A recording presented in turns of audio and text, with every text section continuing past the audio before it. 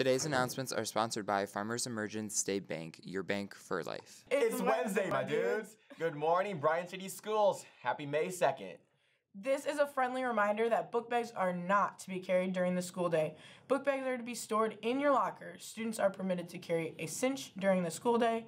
This is the same rule currently in place since the first day of school. The second Annual Humanities Expo is this Friday in the gym. Stop down between 11 a.m. and 1 p.m. to see all original artwork, music performances, and story projects from grades 6 through 12. The varsity baseball team defeated Fairview last night 11-1. Zac Nobis got the win pitching into the 7th inning. Nate Miller continues to tear at the plate with a single and 3 doubles, while Eli Tressler, Connor Lemons, and Alex Morr each added a pair of hits. The Bryan JV baseball team defeated Tinora 11-1 on Tuesday. Nolan Kidston fired a complete game of 3-hitter on the mound. Huard had 3 hits, including a triple. Zac, Dye and Noah Bany each added 2 hits, while Ethan Khandaker added an inside-the-park home run. Bryan is now 16-2 overall. On senior night, it only took 5 innings for the softball team to secure a 10-0 win against Hicksville. Sheridan Miller pitched all 5 innings, allowing just 4 hits.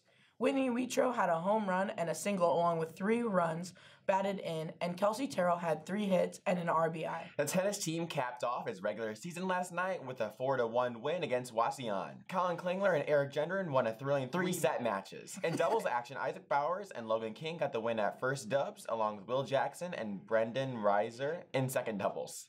The boys will compete at the league tournament on Friday. The Bryan Junior High track team hosted a tri-meet with Edgerton and St. Pat's on Tuesday. The girls team placed first with 79 points.